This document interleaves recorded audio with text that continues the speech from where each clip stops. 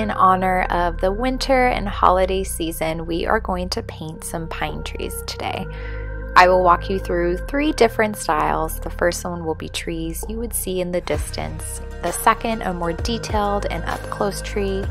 And the last will be one covered in some fresh snow.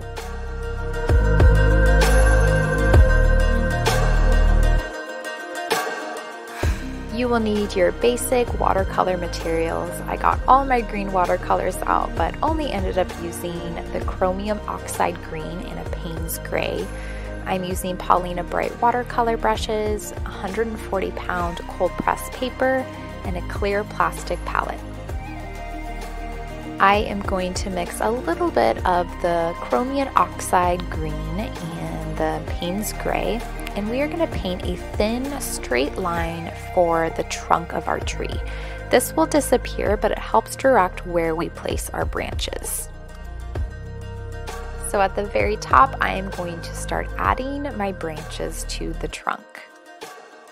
I am applying more pressure on my brush when it is the closest to the trunk. As I move outward on my branch, I am lightly touching the paper with my paintbrush, so you'll notice the branches go from thick to thin. And these trees are more often to the distance, so we're getting more of kind of a silhouette, so they do not need to be perfect. We are not painting the little details of trees, so loosen your grip on your paintbrush, relax your fingers, and allow some movement with your brush. I decided to add a few trees in the background, and the trees that are going to be the closest to you will be the darkest.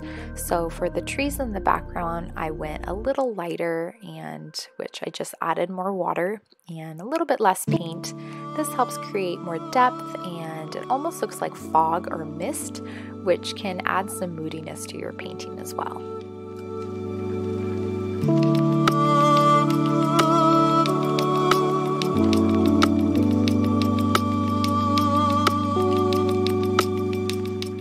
Next up, we have a more detailed and realistic looking tree. You will start at the top again, and this time we are not going to do a line. Instead, we are going to do some small bunches of branches, and we're not going to really connect them like we did the last time. We are going to leave some gaps in between. We are going to come back in with a medium green and an even darker shade to create some shadows and depth. For the light green, I used a greater ratio of water than my paint, and for the medium green, I used more paint and a little less water. And for the dark green, I mixed my chromium oxide green and a Payne's gray. Notice my branches get a little bit longer and the bunches get a little bit thicker and more full down at the bottom of my tree. I am now going to come in with that medium green color, and I'm going to start kind of connecting those light colored bunches of branches together. It is important to leave those light green branches visible, so make sure your medium and dark colors don't mix or cover them up. When we add our really dark green, you will notice that having that contrast between the really dark branches and light branches are really going to give our tree some depth. I am now coming in with that dark green and adding it more towards the center of our tree, kind of towards the trunk. That's where we're going to get the most shadows. I also added a nice little shadow underneath our tree with the Payne's gray color to ground it. This last snowy tree is pretty magical. We are going to create a snowy look without using the color white. It seems a little crazy, but stick with me. Again, you will start at the top using a mix of green and gray, and you will start to create some branches. These are going to be very loose and not super detailed like our last tree, and we're going to leave some gaps in between our bunches of branches because we are going to come back in with a clean and slightly damp brush to create our snow. You are going to lightly brush right above the branches. You will notice the brush will pull in a very small amount of that gray and create the illusion of snow. My brush is damp. It really isn't pooling water onto my tree. It really is just being used to blend or kind of soften those branches.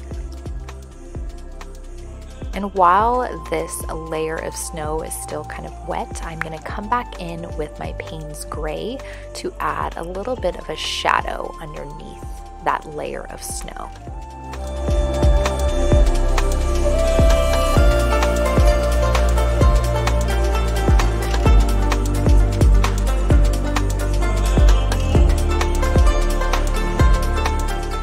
I then added a few more branches before coming back in to create that snow again.